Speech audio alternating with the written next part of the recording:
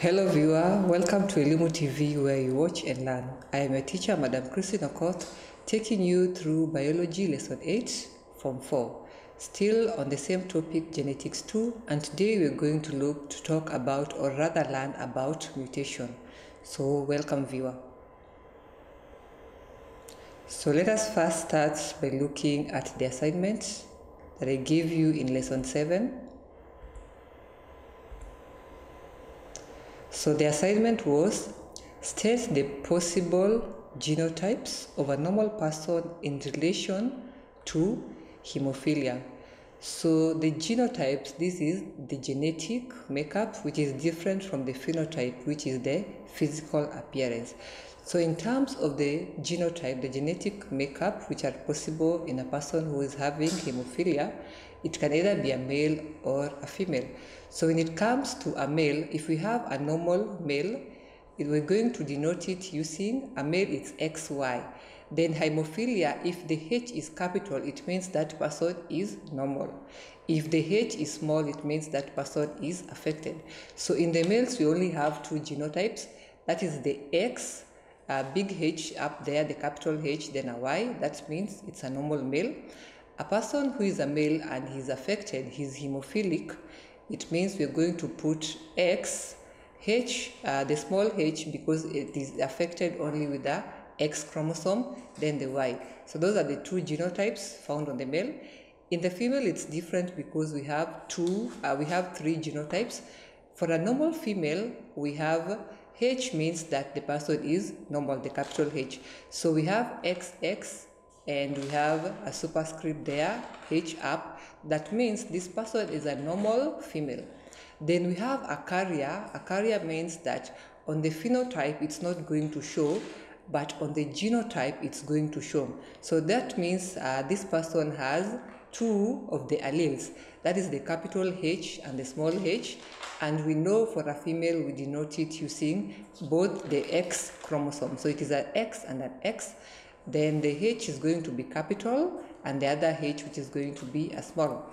Then the other genotype of the female is a person who is hemophilic and is a female, which means that she is affected. So in this case, we're going to have the small h, the superscript up there, and for a female, it is an X and an X. So I hope you got that in your assignment. Question number 2, on which chromosome is the gene that causes hemophilia linked to? We discussed about this in the previous lesson. We said that the hemophilia is linked to the X chromosome. The same applies to the color blindness. Question number 3, what is color blindness? So color blindness is the inability to distinguish the differences between certain color. Then we have a specific type of color blindness we call the red-green color blindness. So that one affects, it is the inability of somebody to notice or differentiate between a red and a green or any shades of red and green. So that is color blindness. The fourth question was, what will be the genotype and the phenotype of offspring between a carrier woman and a hemophilia normal male? So you can either use the Punnett square or the X or the cross. So in my case, I use the Punnett square. If we have a carrier woman, it means that we're going to have the first X that have a capital H and the second X that has a small h to denote that this woman is a carrier. Then we go to the male. A normal male will carry the H, the capital H, on the X chromosome because hemophilia is linked to the X chromosome. Now when you do the cross, the first one, the X and the X, they will both produce a normal girl. Then the second, the X and the other X from the female, it will produce a carrier girl who will have both of alleles which are capital H and a small h. The third cross will be a normal boy from the X, capital H and the Y. Then the last one will have a hemophilic boy because the X, it bears the chromosome, it bears the allele which is responsible for hemophilic, which is in small letter. So we're going to have the genotype there. Then for the phenotype, we're going to have a normal girl, a normal boy, a carrier girl, and a hemophilic boy. So in our previous lesson, we learned about the sex-linked genes, and we talked about hemophilia and color blindness. So there's another type of linked genes that is carried on. This one is different because it is carried on the Y chromosome only. So this one is in regards to the hairy nose or the ears. So this is a condition where the male, specifically the male, has hairs which are growing in the pinna of the ear, or has hairs which are sprouting from the inner part of the nose. So this affects the male because the allele is only carried, or it is only linked to the Y chromosome, unlike the hemophilia and the color blindness, which are linked to the X chromosome. So that is an illustration showing the hairs which are sprouting from the inner part of the nose. Another illustration showing the hairs which are growing from the outer part of the ear, which we call the pinna. So those are two conditions which are just found only in the male, because the gene is only, or the allele is rather linked to the Y chromosome only. So let us go to the topic of the day. Today we're going to talk about mutation. So mutation brings about something we call variation. So there are various different causes of variation. We have the variation that can be caused due to environment. We have variation which is caused when there is crossing over of the chromosome during meiosis. Then we also have variation which can occur during the change in the structure of the gene, or maybe in the chromosome. So how do we define mutation?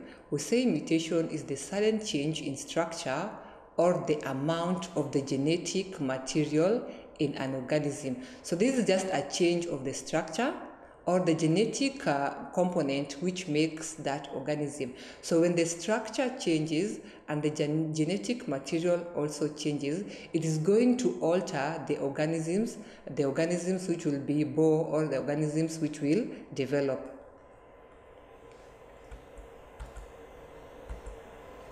So let us look at the major terms we have in mutation.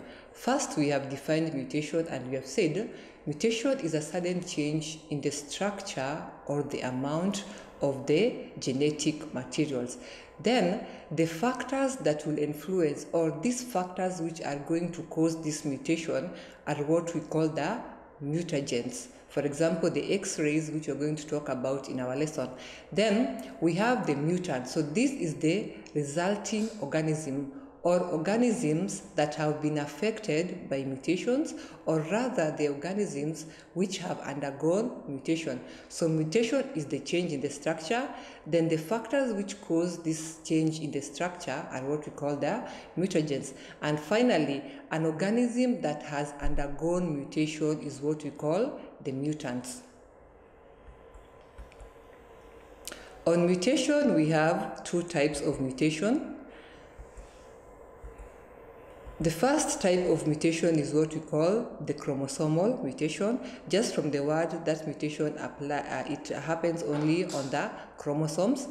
Then we have another type of mutation. This one is called gene mutation. It's only affected by the gene. So we're going to learn today about the chromosomal mutation.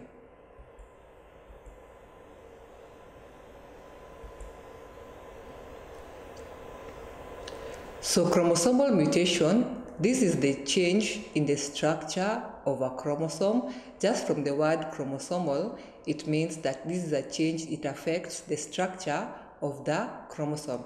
Or we can also define a chromosomal mutation as the change in the number of chromosomes in a given individual. So when the numbers of the chromosomes are altered or they are changed, they will result in what we call chromosomal mutation. So the causes of chromosomal mutation are as follows. Number one, the ultraviolet rays from either the sun or the X-rays. We have the cosmic rays and the gamma rays. We also have chemical substances which cause chromosomal mutation, like the mustard gas and what we call colchicine. So this is an example when you go to the hospitals and you have maybe an internal injury and you like to see if either a bone or something is broken. You have to use the x-ray so that they can determine your internal structure. So by the body being exposed to the x-ray, it may cause something we call the chromosomal mutation. So for example, that is a hand. When you use the x-ray, you are in a position to see the external structure. You see the structure, you see how the bones are aligned in your hands. So when you use x-rays, they might cause harm in a way because they can alter the structure or the number of the chromosomes in a given individual.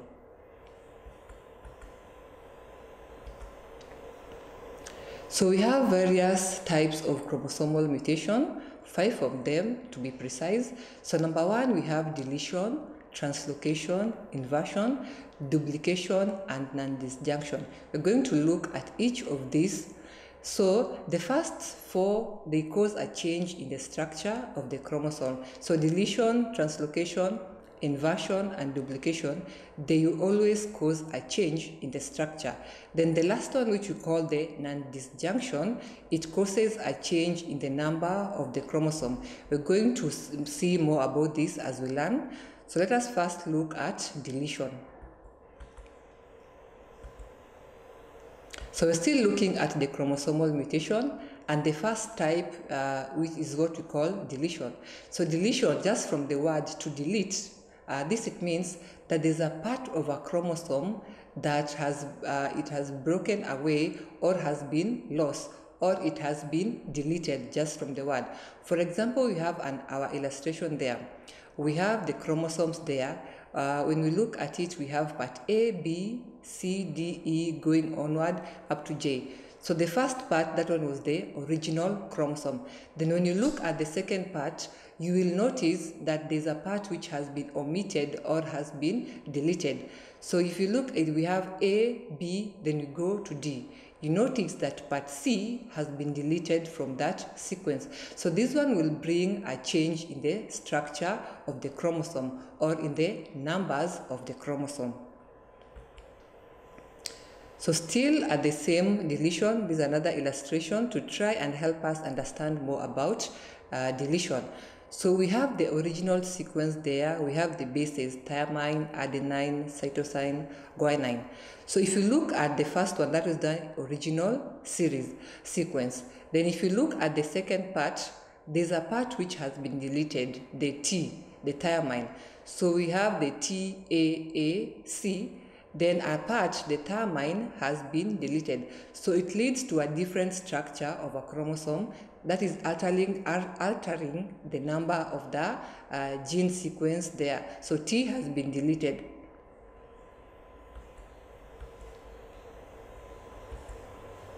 Another type is inversion. So this is where a middle part of a chromosome, it completely breaks off and rotates 180 degrees, which causes a change in the gene frequency. So if we have our illustration here. From the illustration, we have a chromosome A, B, C, D, E, F, G, H, I, and J. So the first part is the original chromosome. Then the second part is the part which has been inverted. So we have G, H, and A. So in the second part, I is the one which is starting, then H, then finally going to gene. So this portion of GHI, in the second part, it has been inverted. The G was the first one. In this end, it is the second one. So that is what we mean by inversion.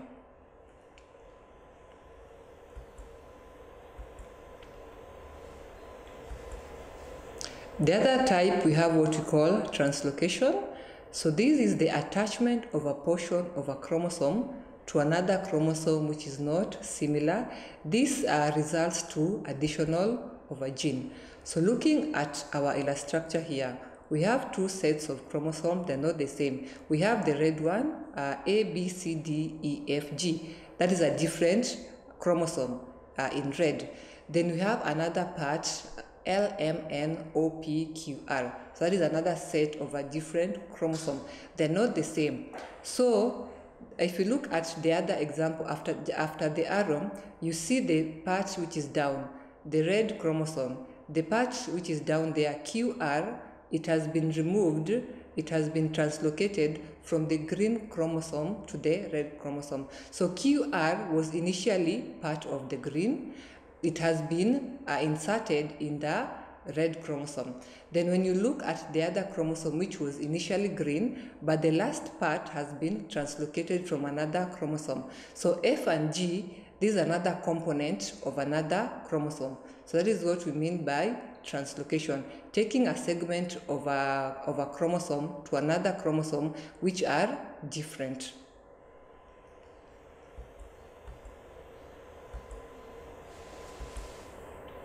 Another type we have of chromosomal mutation is on duplication. So this is where a part of a chromosome, it replicates itself, or rather it just duplicates itself just from the word duplication. So for example, we have the first chromosome there. We have A, B, C, D, E, F, and G. So that is the normal chromosome. Then the resulting chromosome which have been repeated, we have the second chromosome there. We have A, B, C, D, E, D, E, then F, G. You can notice that D, E has been repeated. So that one has been repeated once. Then the third set of chromosomes, there's also repetition, but this one has been done thrice. So we have A, B, C, D, E, D, E, D, E, D, E, and finally F, G. So D, E has been repeated thrice. So that one is under duplication. Then the final part of chromosomal mutation, the fifth one, is what we call non-disjunction. So this one occurs mainly when the homologous chromosome, it fails to separate during anaphase 1 of meiosis. So a non-disjunction mutation is the failure of the spindle fiber to separate during the meiosis. If you look at our illustration, so after metaphase 1, we go to anaphase 1. So when the spindle fibers, they will fail to separate, it will make other daughter cells to have more cells, or to have more chromosomes or less chromosomes. So for example, the first one, they're supposed to have all of them N, but in this case, this one has N plus 1. So it has an additional chromosome. The second one has N plus 1, so this one is also having an additional chromosome. The other ones, the two, they have N minus 1, so they have minus 1 chromosome, all of them. So this one, it results to some daughter cells. They end up carrying more numbers of chromosomes, while others are carrying fewer chromosomes. So by doing this, it leads up to what we call the chromosomal mutation, because they alter the number of the chromosomes which are found in an organism. So let us look at the effects of the chromosome. We have looked at all the 5 types of chromosomal mutation. So let us look at what happens when a chromosome is mutated in a given organism. So the first effect, which is a negative effect, there's a failure of development of some body parts. So due to loss of some genes, which might have been responsible for the development of a certain tissue or a certain gland or a certain organ, there can be, that specific organ can fail to develop in a body or when the child is developing. So if a gene has been deleted, which was responsible for a certain trait or a certain tissue or a certain gland in a human being, so it will mean that that baby will develop minus that body part. The second effect of chromosomal mutation is what we call the Down syndrome, or we can also call it Mongolism. This one is caused by additional chromosome in the cell. So when there's an additional chromosome, this is mainly when it's duplicated. So there's this disease we call the Down syndrome. So what are some of the symptoms? There's poor mental development in that specific organism, that is the human being. Then there's also low resistance to a specific disease. So if this person is struck by any disease, the resistance is very low. So this person is very vulnerable. Then another symptom, if you look at their eyes, they are slit-like eyes, and their tongues are also thick. So an illustration of a person who is having Down syndrome, if you look at our illustration here, we have a very beautiful baby, but he has this disease we call Down syndrome. If you can notice the eyes, they are slit-like, and the tongue is also thick. So there are some symptoms which you can observe, but there are some which are internal, like the low resistance to disease. That one you cannot observe. Another effect of chromosomal mutation is what we call Turner's syndrome. So this one is caused by the loss of a sex chromosome. So this person will have 44 chromosomes plus the X chromosome. Instead of having the XX chromosome, this person will have only the X chromosome. That means one of the X chromosome has been deleted. So what are some of the symptoms? This one mostly affects the female, and the victims are mostly sterile, and they are abnormally dwarf. They are very short, and it's only affecting the female because it's one of the X chromosome which has been deleted.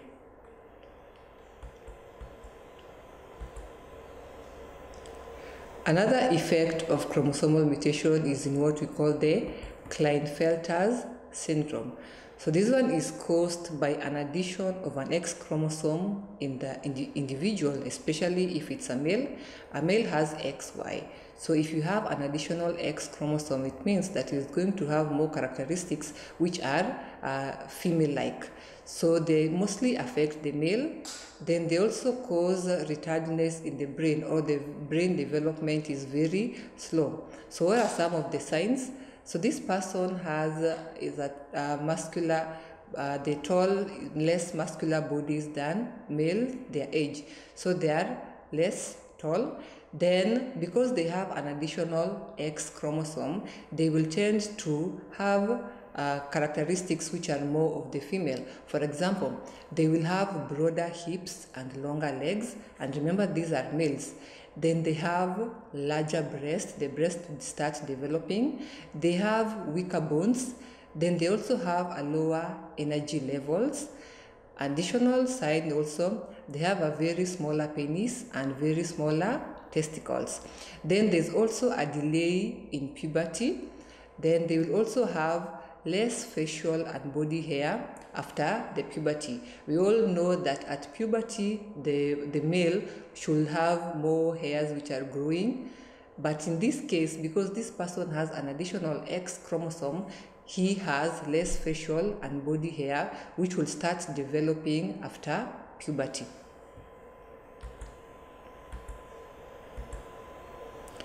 So another effect of chromosomal mutation is what we call polyploidy. So this is a condition in which a normal diploid cell or an organism will acquire one or more additional sets of chromosomes.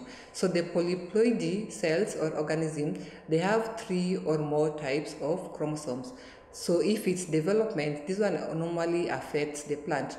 So if it's in terms of development, that plant will develop faster and it will be bigger in size or larger than the normal plant. For example, in our illustration, we have a normal fruit. So if the chromosome has been affected and it undergoes this polyploidy, it means the resulting fruit is going to be bigger than the normal fruit. So that one is a result of polyploidy. So other effects of chromosomal are in terms of the organisms. For example, we have a carrot there.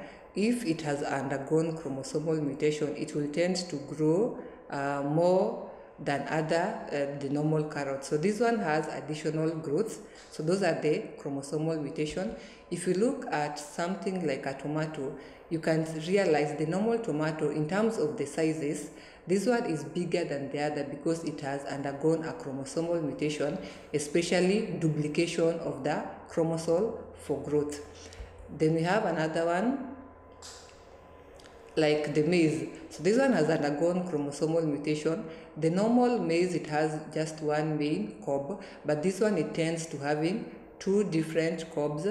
But then if you look at in terms of their size, the one which has undergone chromosomal mutation tends to be bigger than the normal one. Then another effect of chromosomal mutation is overemphasis of a particular trait. So when a portion of a chromosome is doubled, this results to an additional of an extra gene. Let us look at an example. So this person is, can we say it is dark black or charcoal black?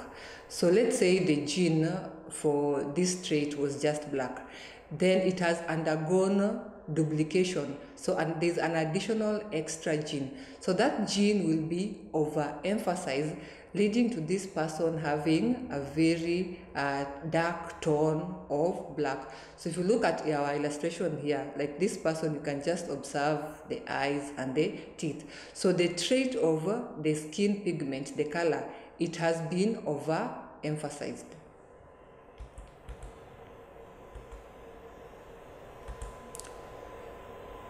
Another last effect of chromosomal mutation is in the development of tumors.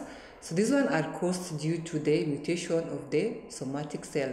So the tumors will tend to develop due to the chromosomal mutation. So if you have a normal cell, then it undergoes a genetic change. It will tend to develop maybe into a cancer cell.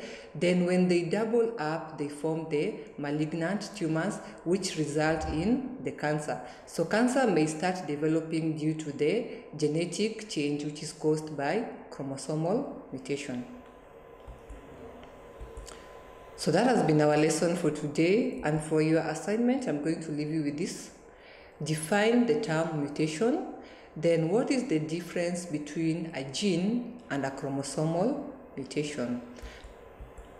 So that has been our lesson for today. Remember, you can write to us.